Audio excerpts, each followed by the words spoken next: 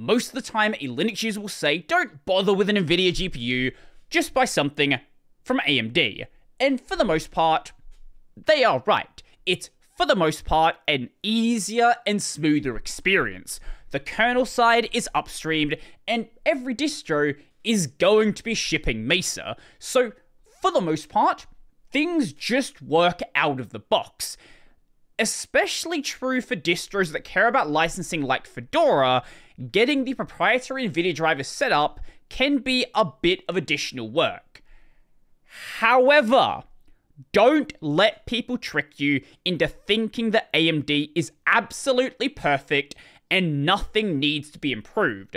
It might be a nicer and smoother experience than Nvidia, but there are things I would like to see. The first problem, and the most evident, is the complete lack of the AMD Adrenaline software, or something equivalent from AMD, maybe something stripped down specifically for Linux. This is the AMD configuration software available on Windows. Now, if you're an Nvidia user, you would know the Nvidia control panel is available. Things might be laid out a little bit differently, certain features might be missing that aren't available on Linux, but you have that software directly from Nvidia. Now, because the AMD drivers are open source, you aren't left with just fending for yourself. There are alternatives available made by open source developers. Most notably, we have Lact and Core Control. There are some smaller projects floating around, there are some command line tools, but most people are going to recommend one of these two. Now, these are completely functional pieces of software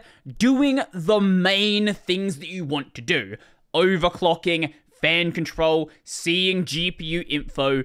But if you are familiar using Adrenaline over on Windows, you might notice that a bunch of features seem to be missing, and no matter how many of these tools you look through, none of them are anywhere near as feature-rich. And you might think to blame the projects themselves, and some of them might have just not implemented certain features. However, this actually relates to our second problem. Whilst the AMD drivers are open source on Linux, they are not one-to-one equivalent with the features available on the Windows drivers. Sometimes this is due to a feature just simply not making sense on Linux, and this is absolutely understandable. If it doesn't make sense in the driver, it shouldn't be in the driver. However, some of these are cases like anti-lag, which attempts to reduce input lag in GPU-bound cases. Some of them are like chill, which reduces power draw by limiting the frame rate based on in-game movement.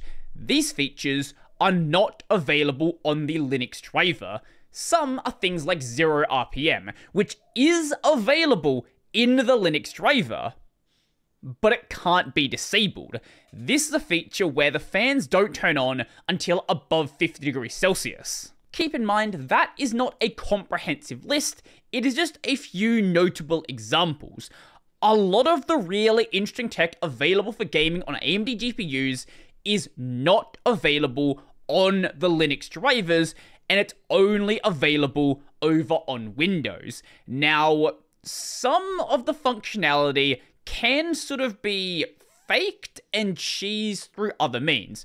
For example, while super resolution is technically not supported, it can be faked with GameScope to basically get the same effect. Anytime people talk about super resolution, they are going to suggest just go and run GameScope.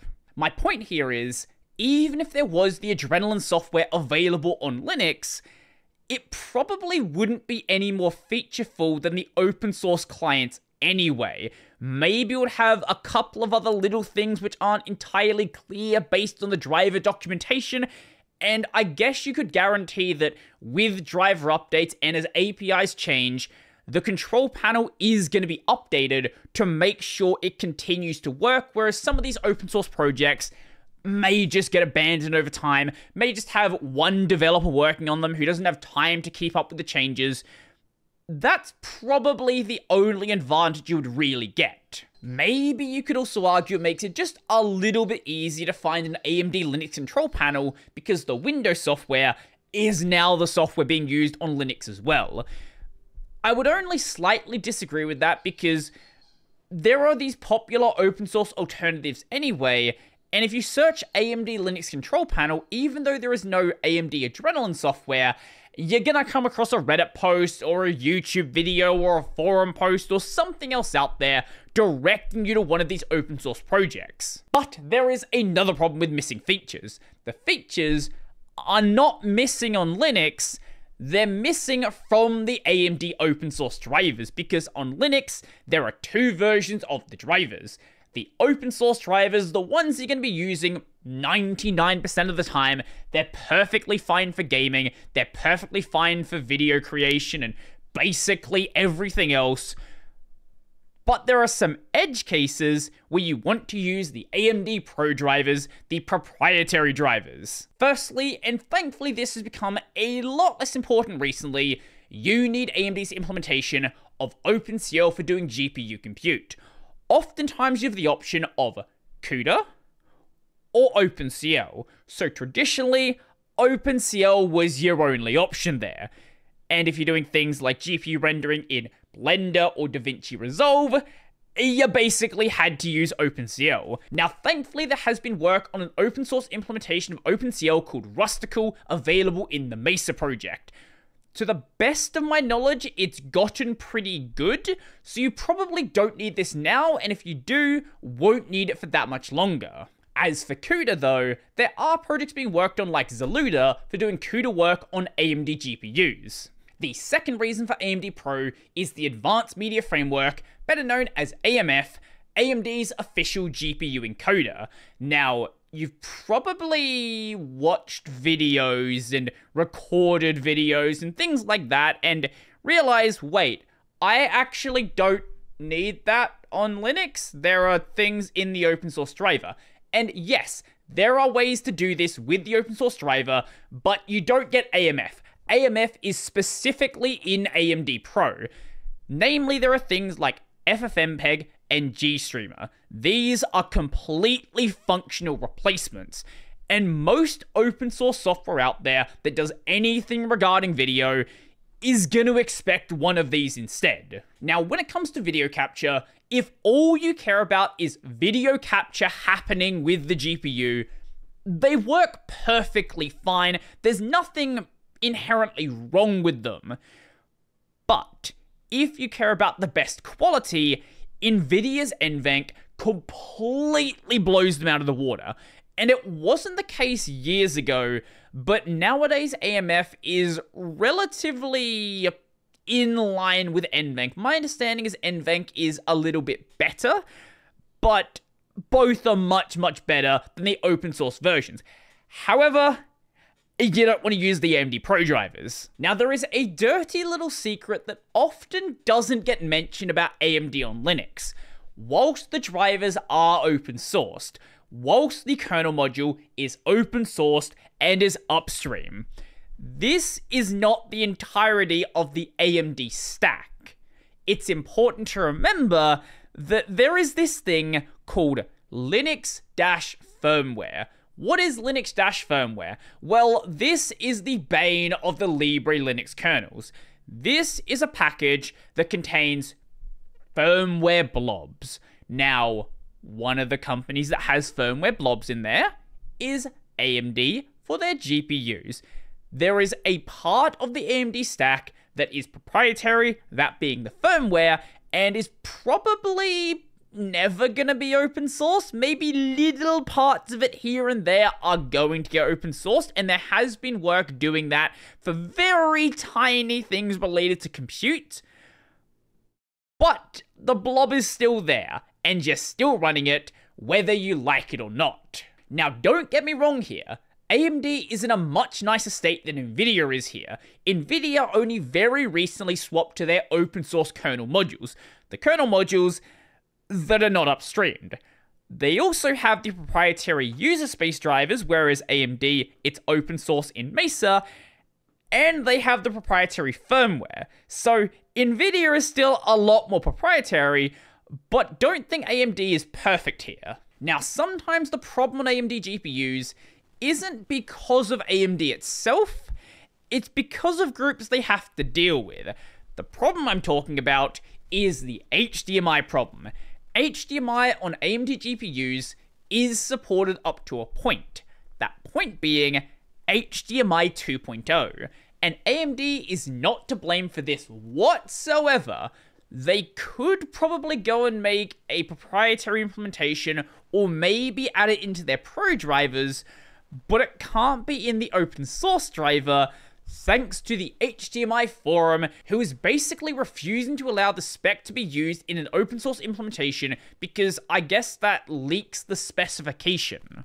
Since Nvidia's user space driver is proprietary, they never had to deal with this problem. I do hope AMD comes up with some solution to deal with this. As I said, they could have a small proprietary part or at least have it in AMD Pro, but on the bright side, it doesn't brick those HDMI 2.1 ports. Much like with USB, if for whatever reason it cannot run at maximum speed, whether that be because of a driver or because of a cable, it is going to run at the highest supported lower speed. So that might be 2.0, it might be 1.4, so on and so forth. Also, most of you probably don't need HDMI 2.1 to run your displays. We're talking 8K 60Hz, 4K 120. If you're in that class and need that, DisplayPort is going to work perfectly fine. That is an open spec, and it's probably going to be nicer to use anyway. But if you need HDMI for that, sadly, Nvidia is your only option. And the final thing is anything AMD is missing on the Windows side that would be nice from Nvidia is also probably missing on the Linux side as well. It doesn't magically become better just because the drivers are open source. If AMD doesn't want to support something, they're not going to support something. Now, none of this is to say that AMD is bad. Don't buy AMD. This is my old AMD GPU. I've got an AMD GPU in my system right now. I buy AMD GPUs when I'm doing stuff on Linux. There are some things I would like from Nvidia, absolutely. But AMD is a much smoother and much simpler process, and it makes sense why people suggest it. But don't be fooled into thinking that everything is perfect and everything is better than Nvidia. CUDA is nice to have, NVENC is nice to have, but hey, at least we didn't have many years of Wayland constantly flickering. But let me know your thoughts. What do you buy? Have you bought yourself an AMD GPU? Do you have an Nvidia GPU? Maybe you're an Intel GPU user, or maybe you don't buy a discrete GPU and just use whatever's on your CPU. I would love to know. So if you like the video, go like the video. And if you really like the video and you want to become one of these amazing people over here, check out the Patreon, subscribe, and the Pay linked in the description down below. That's going to be it for me, and I might buy an Intel GPU in the future just because it sounds kind of funny, but besides that, I'm probably sticking AMD.